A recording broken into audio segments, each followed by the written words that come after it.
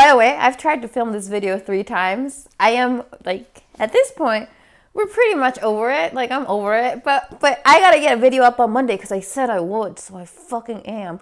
Also, look at, I made it all Halloweeny for you. Isn't that sweet? Yeah, that's sweet. Spent like 10 euros on it. Hello everyone and welcome back to my channel Marisha, where I talk about books and things. And I know you can see behind me that I Halloweened shit up for you. But here's the thing. For me, Halloween is kind of from October 1st to November 31st. But you know, some people like to pretend that that's Christmas time. I'm not one of those people. Speaking of, by the way, I still have a giveaway going up until the very Halloween day, October 31st. And I will announce the winner in a video, and of course I will try to contact you in some way. I swear this video is cursed, like straight up cursed. So anyway, I'll have a link up here to where you can enter a giveaway to win 20 euros worth of books, and that is open internationally. You just have to go watch the video and you'll get everything. So books, scary books. We're gonna talk about scary books today. Now here's the thing, you guys. I didn't really get into scary literature until relatively recently. Like, I feel there was a point in my teenage years where I dabbled in it, but right now, really, I don't read a lot of horror books. Or, well, I didn't used to read a lot of horror books. I'm getting back into them, but it's like a slow process. If you want a recommendation of movies that I think are terrifying, I can do that. But either way, I thought, you know what? Let's throw my book channel a bone and show them the scariest books that I've ever read. And maybe you haven't read some of these and you pick them up. So with that really long, why do I always make 4-minute long intros before starting a video? Let's get started. So the first book that I have to recommend here is the one and only, the OG scary book. And that is Dracula by Bram Stoker. Now, in case you've been living under a rock for like 200 years, this book is about a vampire. Technically, it's actually about a succubus, okay? But we're not gonna get into the, you know. So this book is actually told in diary format, letter formats, and it's about a man named Jonathan Harker. Jonathan Harker has to go to this town, to this very beautiful palace, castle. I don't remember the why he has to go there, but he just fucking has to go there. And it's creepy as fuck. Now, I'm gonna say something.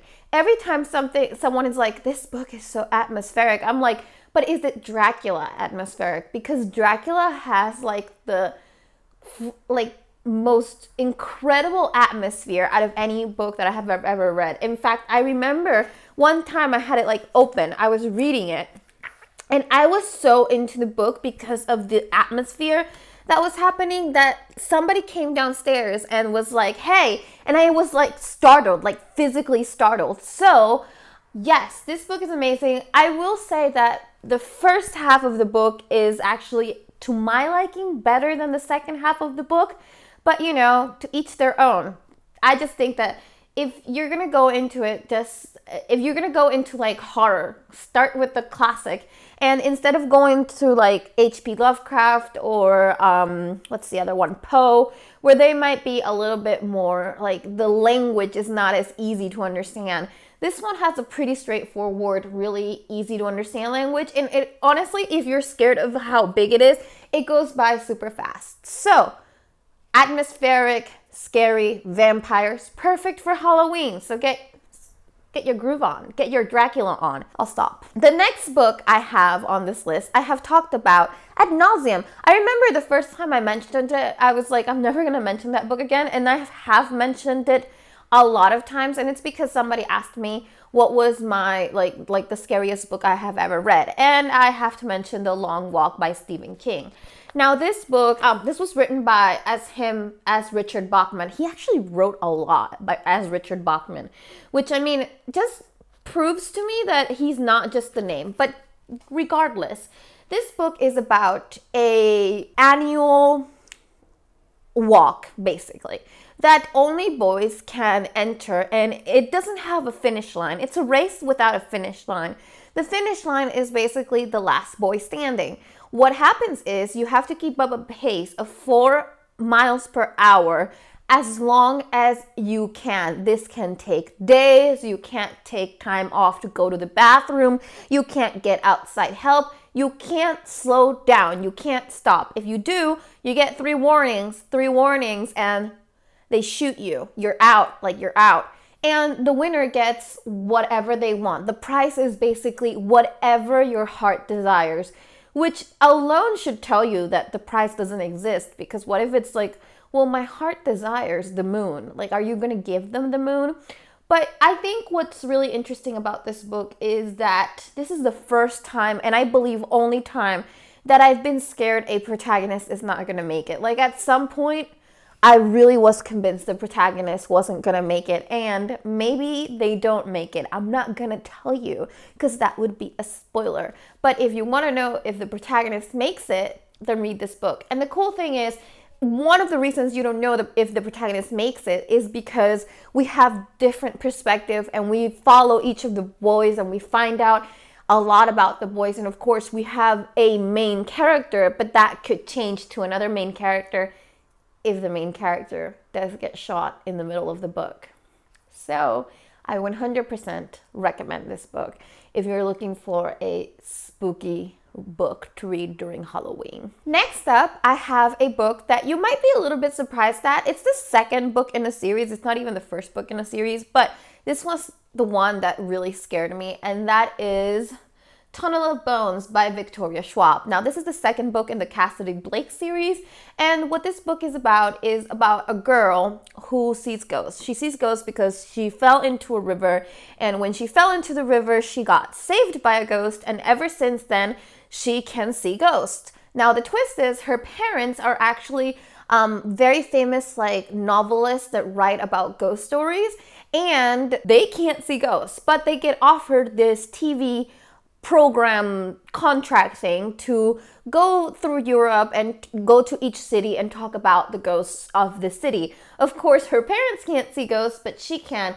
And in the first book, you're kind of introduced to the world, to stuff like that. And in the second book, you kind of get to see that there might be a big evil out there. And when I was introduced to that big evil, let's just say your girl had to like put the book down and call her mommy in Venezuela at the time, because my mom was living in Venezuela, and I was like scared shitless. Like, I was really scared. So I really recommend this. And also for those of you who like spooky reads but don't want to be like super terrified, I think that this is like a good middle ground, if you know what I mean. But actually, I think this shit is fucking scary. So like, don't think I'm like, this is just a middle grade book, it won't scare you. Because it scared me. Like, I couldn't sleep that night. It was really bad. Like, real bad. Next up, we have another book that I've talked about before, because you asked me what's the scariest book I've ever read, and that is Night Vale by Marisha Pessl, not Pessl. So this book is told in, what is that called? Ooh, what is in here? Oh, look! This is from when I worked at HBO. It's one of my little things. But anyway, this book is told in an unconventional format. You've got like newspaper clippings, you've got letters, you have websites that you go to, and it's honestly, that just adds to the atmosphere and to the realism of the book, because you really get into the main character's head. Now, the main character is like a journalist. He's not like a journalist, he's a journalist, and he is obsessed with this filmmaker called Cordova, whatever you want to call him. And Mr. Cordova, he is one of those people that is so private about their private life. Nobody gets invited to their house. Nobody even knows where they live, really. Like, do they really live there? Nobody knows about his family. They just know that a lot of tragedy has gone on in his life. And a lot of people speculated that he wasn't that much of a good person. So this investigative journalist writes a piece on him, because they say that Mr. Cordova, the director, was a Satanist or a child molester. But then it turns out that the source that was being used was discredited. So they completely ruined his career. You know, you always have to make sure your sources are the correct sources. So what ends up happening is many years later, Mr. Cordova's daughter dies in a very strange way. And a lot of people suspect suicide. But why would a rich, you know, daughter of a famous director who is described as like being so beautiful and strange and everything, why would she commit suicide? So he gets on the trail, and let me tell you, if you're a superstitious person, because I'm a superstitious person, so I like to think that there are things out there that cannot be explained, because that just like, I don't know, that gives me like a little bit, you know, of sauce in life. So I just think if you're a superstitious person, you're really going to enjoy this book. And again, there was a point in this book where I was just like, nope, we're noping out of this right now because I can't handle it, because I'm really scared. A lot of people say that the ending of this book is not good, or that the payoff wasn't good enough. But because I like open endings, and this is not a spoiler, I like open endings, and I think that this book needed something like that. It needed for there to not be answers to your burning questions. If you're somebody that really likes things tied up in a nice little bow and for questions to be answered, this book might not be for you. But if you're someone like me that really likes the mystery of life in general, this book, man, I still think about this book sometimes. Let's just put it that way. Like, I'm scared. Like, I did, like, even holding it right now, like, I was thinking I should reread it, and I was like, fuck no, I don't want to reread that. That was scary. So, scary book. Really, really good to read during Halloween, or even during November, because I feel like November is low-key post-Halloween. Like, I don't do Christmas until December the 1st. Or in the US, when I lived in the US, it was like, okay, after Thanksgiving, we can do Christmas. I don't celebrate Thanksgiving because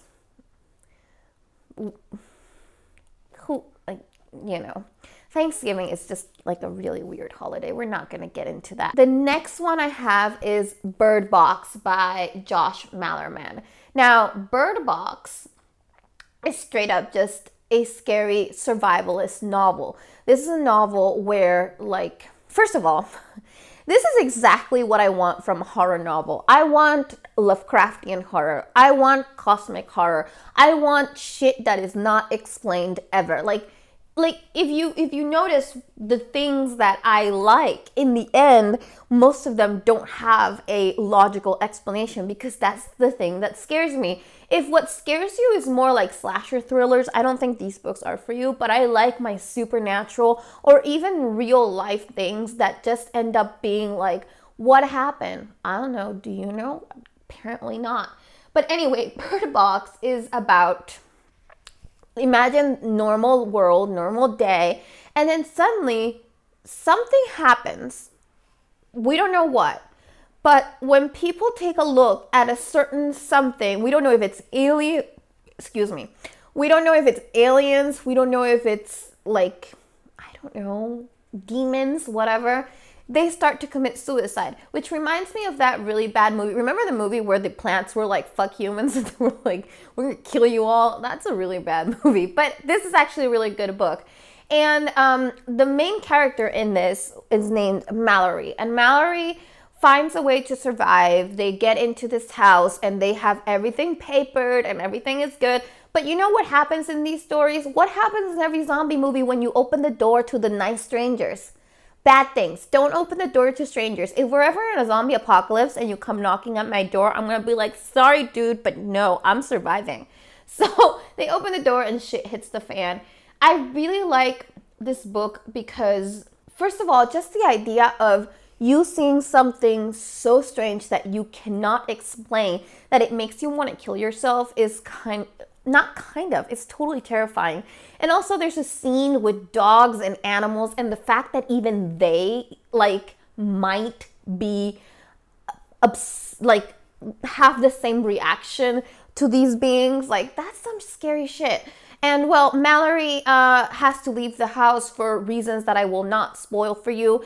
And it's just plain fucking scary. And I haven't watched the movie because I read this one time and then I was like, I'm not doing that to myself. And again, like, I'm not watching the movie because I'm like First of all, heartbroken. Second of all, terrified. So that's Bird Box by Josh Malerman. And the last book I have, and it's like a pleasure to have this book here because I think about it every now and then, and I'm really happy that right now we can't go to my husband's like rural house here in Segovia because they have a forest, and I'd be like constantly terrified thinking about this book, and that is The Only Good Indians by Stephen Graham Jones. Did you really think I was gonna just leave you here with a bunch of white people? That wasn't gonna happen. But it's not because he's not white that he's here. Like, this author is incredible. This book had me scared out of my fucking wits, okay? This book tells the story of a group of Native American people, and they find a bunch of elk and they kill them. They literally, like, they go overboard. Like, they kill way more elk than they're supposed to, and they do it in sacred land. Nothing happens, and then this elk lady starts to chase them down. And let me tell you, elk lady is scary. And the way they get taken out one by one, and like how this book goes from you being from the point of view of the people trying to survive to you being in the point of view of the killer. I still have nightmares about this book. I still like think about it. Like every now and then I'm in my bed and I'm like, did I kill any elk? I don't think so. But it's a really well-written book. The atmosphere is incredible, and I 110% recommend that you read this book this Halloween season. I actually would recommend that you read it more into the winter months because this book is so wintry that it's just chef's kiss, okay? I love it. You should get on this book. He has written a lot more horror, and I've been getting into his books a lot, but I think this one was the one that I was just like, this is it. Like, I love this book. And that's it. Those are the books that have scared me and that I hope will scare you, because what is Halloween without a little bit of a fright?